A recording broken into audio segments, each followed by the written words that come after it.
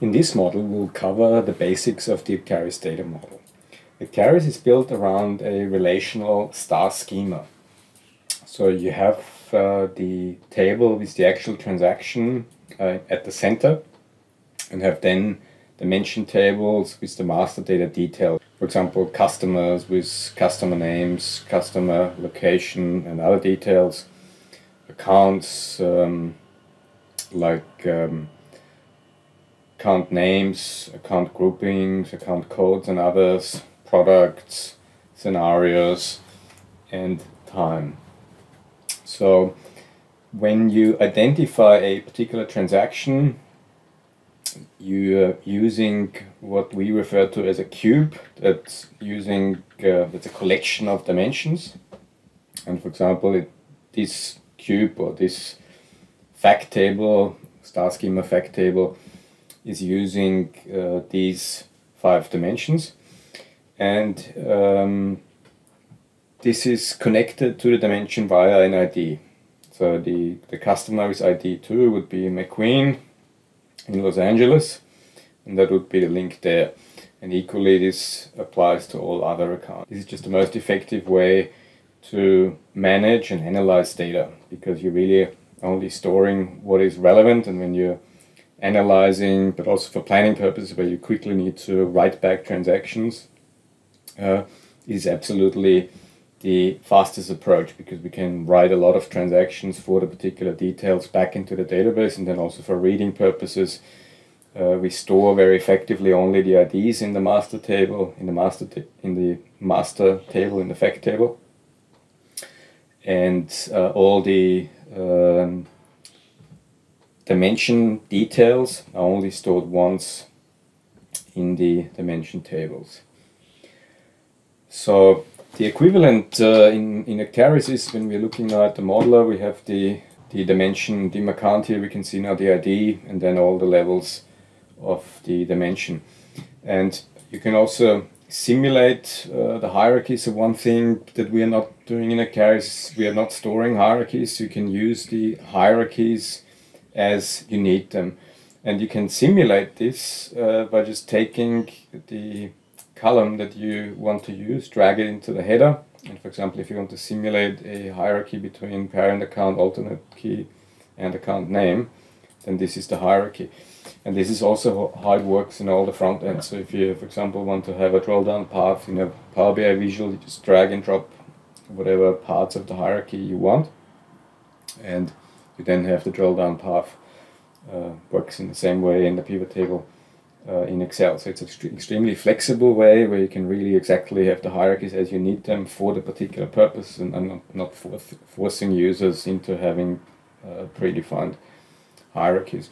The cool thing now also with the new features in Acterys 21.2 is that these hierarchy levels can be logic driven. So as opposed to storing them in the database, this can be based on a calculation where you can then even use other tables in the database for reference purposes. For example, if you have some detailed price table and you want to have a price table in the product dimension that's automatically updating according to the latest price, then you could set up here a calculated column that just takes the data from another table and uses it here in the dimension. And then you can also do cool things like classification. So you could say if a price is below 2000, then it's group A, and if it's below a particular threshold, it's another grouping. So this grouping would then also be dynamically calculated, but you still have all the options that you have in Acterys for write-back analysis purposes. So when you do your write-back, it would still correctly write back to the underlying transactions in the group that at a particular time are part of this group. And same with the cube. So a cube is just a collection of dimensions. For example, if you look at the finance cube here, that's using 5 dimensions: account, date, department, group, organization, and scenario. You can even look at this now, and we can see how the star schema analysis works. So here we see now the pivot.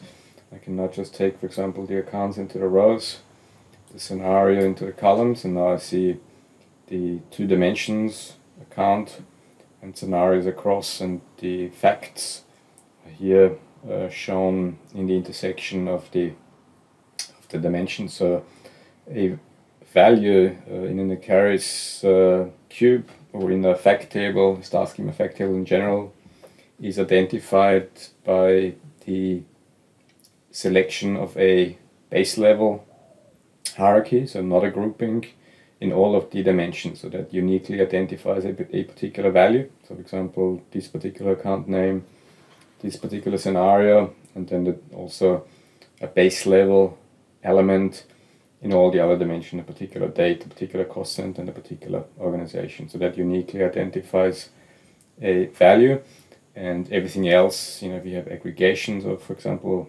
accounts or organizations or any of the other dimensions, then that would be an aggregation.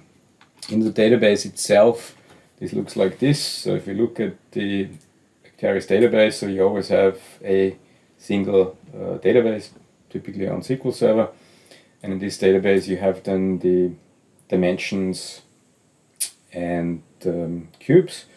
The dimensions and cubes always have the prefix all-up. You can see we have a few other prefixes here as well, or schemas as they're called in SQL Server. These are then typically for what we would refer to as staging table. So this is the data as it comes from a particular source system, for example from NetSuite or myob, or you see some other things here as well. This is typically something that you can't change. So this is coming only from the source system, whereas in the all-up system you can change everything, so dimension structures and the actual values. So here we see now a typical fact table for the finance cube, the one that we just saw before, with the 5 dimensions: scenario, date, organization, department, group, and account. And then we see 2 items that are always part of the Acterys fact table, which is the amount in the text well for the comments.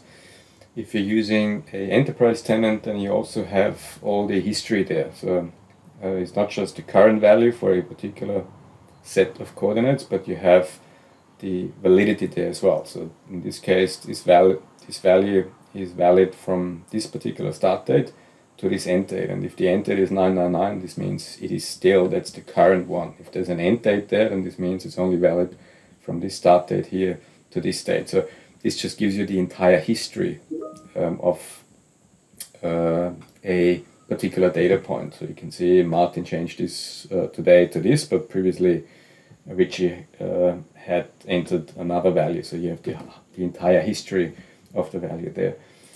And the same with the dimensions. So if we look now here at the dimensions, so this is just a SQL query on the account dimension. So we see here now the account dimension that we just saw before in the modeler.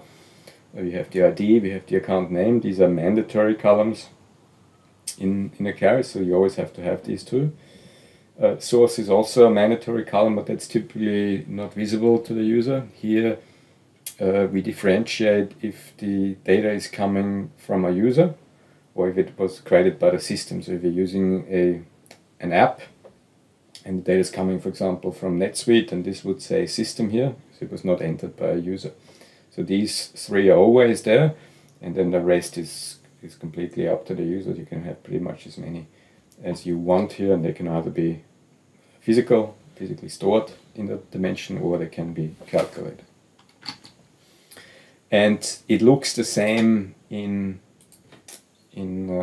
Power BI, and it looks the same in Excel. So you have then the fact table, you have the dimension tables that you have in Power BI or in Excel, and then you have the relationships between them, and it's typically always between the ID in the fact table, for example, organization, that would have the ID for the organization, and that corresponds to the ID in the dimension table. So there's always this link. And now, as we already discussed, dimension has always these two. The source is not visible in the modeler, but that's the third one. And so the ID is automatically generated by the system, so Acterys takes care of all this, so the users don't have to worry about the IDs. The name is freely assigned but needs to be unique. So that also uniquely identifies an element in Acterys. And here you're completely free what you can use. So these we refer to as attributes, and attributes then make up a hierarchy level, as we discussed before. So you have to drill down from, for example, calendar year to English month's name and so on. So this concludes an overview of the Acterys data model. We hope to see you in one of the other training modules.